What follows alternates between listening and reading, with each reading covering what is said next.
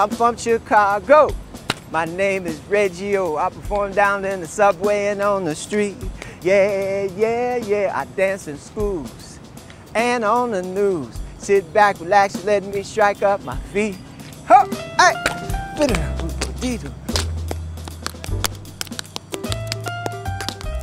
I grew up on the south side of Chicago. Chicago has always been my home base. I'm pure Chicago.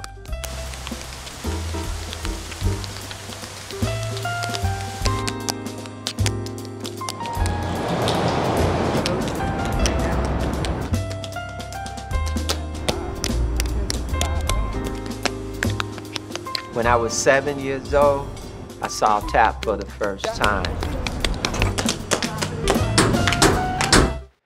It was love at first sight.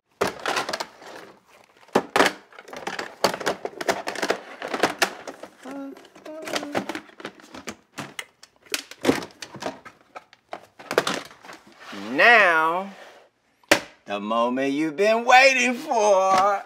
These are the shoes I'm going to wear tomorrow when we go outside.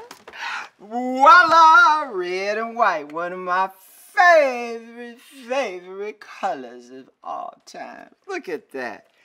I'm so fortunate to have all these beautiful shoes. You know, when I first started dancing, I had to improvise by putting bottle cap tops on the bottom of my shoes.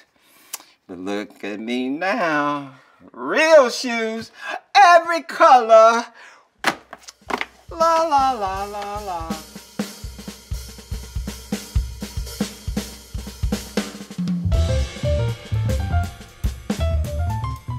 It was tough in the beginning because people and friends would say, man, tap dancing, I don't know why you want to tap dance. Nobody do that anymore.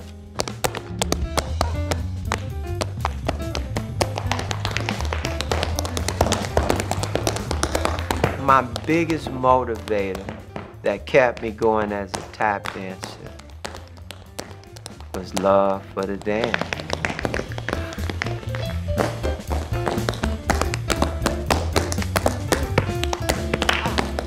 At the time, I could not find nobody to teach me tap. So I started going to the library and studying the history of tap and looking up tapes of tap dancers. The books I was taught that in Africa, they beat it what they call the talking drums. And they could send out like messages on these talking drums. When the Africans were brought over to America, they were prohibited to play the talking drum. So they began to substitute with the sounds and the beating of their feet. And this developed into an art form.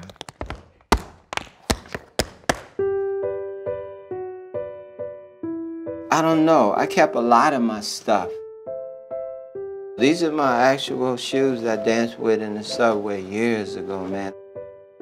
These are turned into a museum piece, you know what I'm saying? Late teens and 20s, I started going down in the subway to sharpen that craft and perfect it. In some ways, people look down on you because you're just out there, you know, you're not on a prestigious stage or anything. It kind of also shaped my life as a person.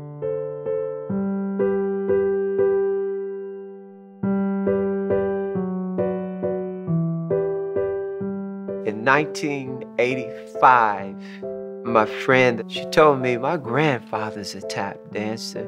Matter of fact, he's gonna be in town next week to perform. We got an extra ticket for you. That's when I first met Brownie.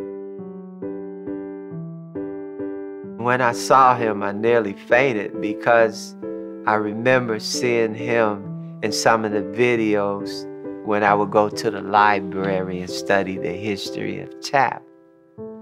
He came from out of that era, the golden age of tap, and worked with the Duke Ellington, the Count Basie and stuff. And he really started to put it all together for me. Let's go home, Brownie. When I worked with Brownie, when he showed me a routine, never counted. He never used terminology like flap, shuffle, ball chain, none of that. He just do the step and say, okay, man, do it. Nah, man, that ain't it. Feel it. You gotta feel it.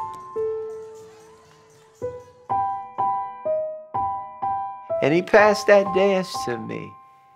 Now I hold that dance. I teach it to everybody.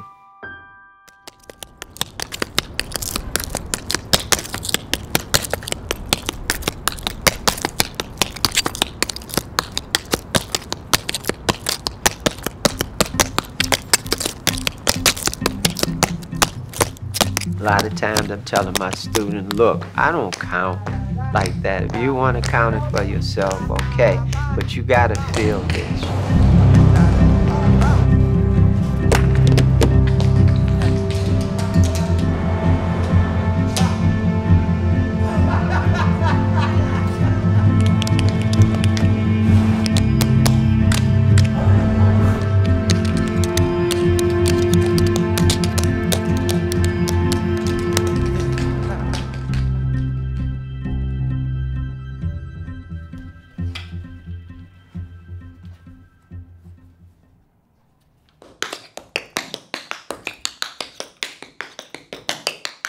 When people see tap dancing, it brings a certain joy to them.